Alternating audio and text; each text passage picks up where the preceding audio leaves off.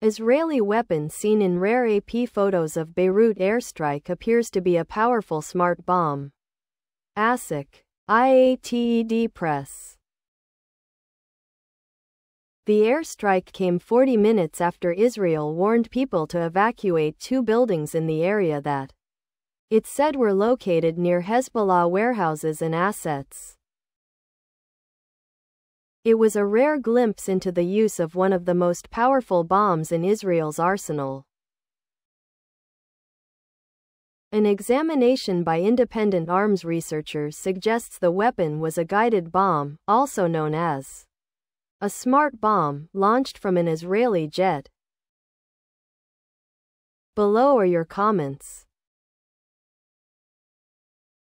All politics and technology aside, I hereby salute the photographer. Getting these amazing photos took incredible bleep and daring.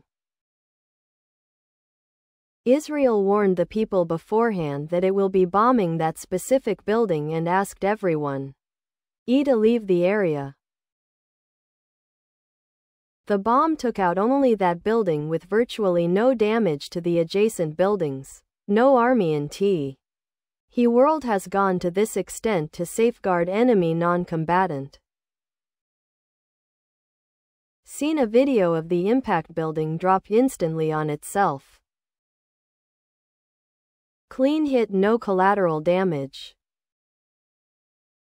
Nice photo, it warmed my heart.